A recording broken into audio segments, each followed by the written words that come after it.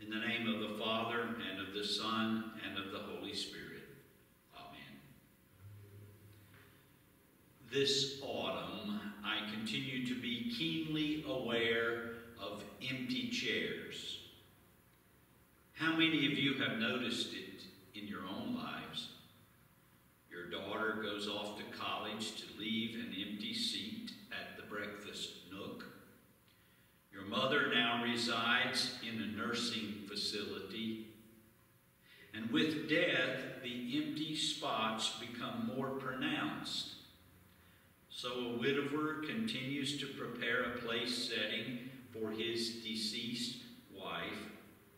A colleague who once sat next to you at faculty meetings is no longer there because of cancer. A schoolmate dies in a car accident and no longer sits in the end chair at the blue table in the school cafeteria. Empty chairs, empty hearts, empty places around the communion table. Yes, they are painful reminders of the temporary span of earthly life. Empty chairs point to the caverns in our hearts left by those of faith who have died. Within this context of incompleteness, grief, and loss, we hear hearty words from the prophet Isaiah this morning. Words that constitute our hope in God's promised future without discounting human pain and separation. This is a vision filled with captivating scenery. The sacred mountain now no longer inspires terror, but welcomes all people to a picnic. On this mountain, the Lord of hosts will make for all peoples a feast of rich food without any need to take Crestor or insulin. This will be a feast of victory with premium wines and meats, sweetest cuts closest to the bone. Yes, well-aged wine, strained clear with low sulfites that make digestion work like a charm. And during this banquet, God will obliterate the shroud that is cast over all peoples and between nations. God will also dismantle landmines that set apart hostile nations and the landmines of hateful hearts that stir up external conflict in the first place. And God will swallow up death forever. Get this. There will be no more empty chairs. There will be no more jockeying for the best seats. There will be no separation between those who serve from footstools and those who lord themselves from easy chairs. The Lord God of compassion will wipe away the tears from all swollen faces. The God of mercy will overcome our disgrace with holy grace. And the word of this promised future will not return empty. Beloved, this is our God for whom we wait on this All Saints Sunday. This is our God from whom we already receive today a foretaste, a glimpse of the feast to come. We already rejoice and give thanks on this All Saints celebration that division and death are not the final act. And the empty chair and the war zone will never be the lasting scenes of existence. How then do we live out this hope of God's promised future that impacts our here and now? How then do we live out our resurrection hope in Jesus Christ?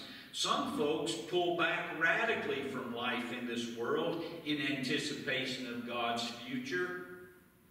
Other folks will misconstrue the freedom found in this gospel hope and get swallowed up in the pleasures, cares, and issues of this world to the point where they overestimate the mark they can actually leave.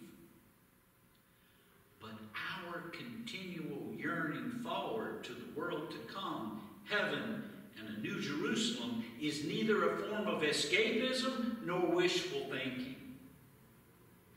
C.S. Lewis, the author, once wrote on this subject, "If you read history, you will find that the Christians who did most for the present world were just those who thought most of the next." It is precisely out of our deep and penetrating immersion into the promised future of God that we live out our present lives with abiding hope. It is our prayer that the Holy Spirit will so fill our hearts with the vision of God's incredible feast that we invite as many as we can to the table in this sanctuary. For we are called to bring others to the table as we are filled with the hope of God's promised banquet table where neither chairs nor hearts nor stomachs are left empty. 24 years ago, I was helping my parents make the move into their retirement home outside of Hickory, North Carolina. They moved from Greensboro to Hickory, North Carolina. During one of my precious days with them, my mother and I were out in the garage working and sorting through stuff when we stopped for a Coke break. At that moment, my mother pointed over to a little wooden chair positioned next to me. "Do you know who made that child's chair?" she asked. Before I could respond, she continued, "Oliver Metz made that chair for my daddy to give to me as a young girl as a measure of thanks for getting him some odd jobs." You see, Oliver Metz lived in a shack out in the piney woods by himself. He was a biracial man who was born from an affair between a prominent white man in the community and a poorly educated black girl. Oliver was the one in Ballantyne, South Carolina, who could never be seen in public for too long in 1954. He never landed a permanent job. He fit into neither the black nor the white community. But my grandfather, Herbert Leroy Amick, a poor carpenter himself, always pulled up a chair for Oliver when he came by conveniently around dinner time. Oliver became a member of the family. He played with my mother and her older sister, who were teenagers at the time, like a bachelor uncle. A carpenter himself, Oliver made furniture for my grandfather in exchange for a little love and belonging. He loved my grandmother Ollie's chicken pie and homemade bread.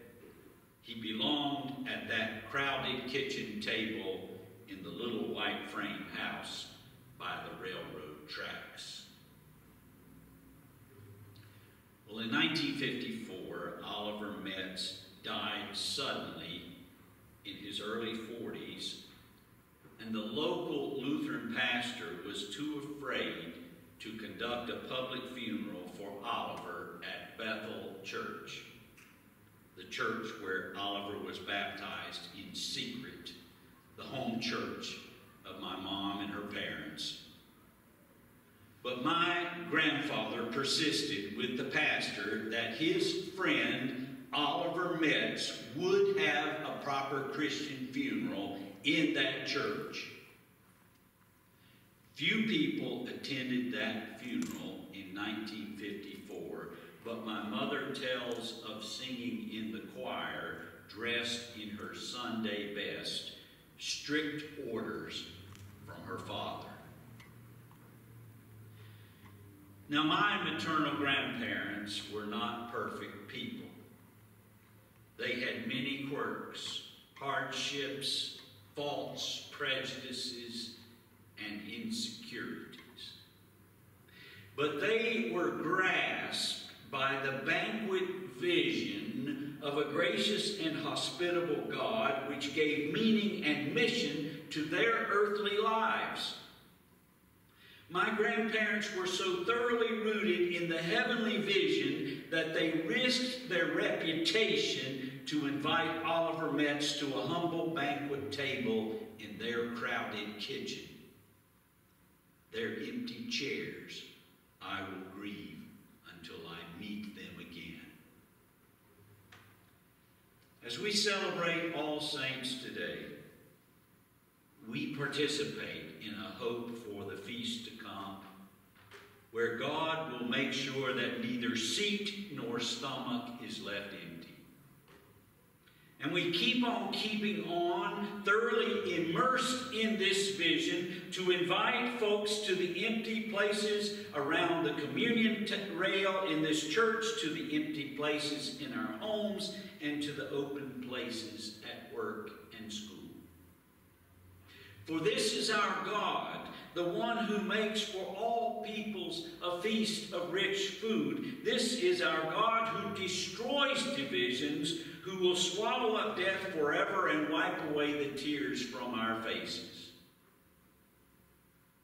We can even pull up a chair and put our life and reputation on the line for our neighbor, not to gain heaven, but precisely because heaven is already a given in our crucified and risen Lord.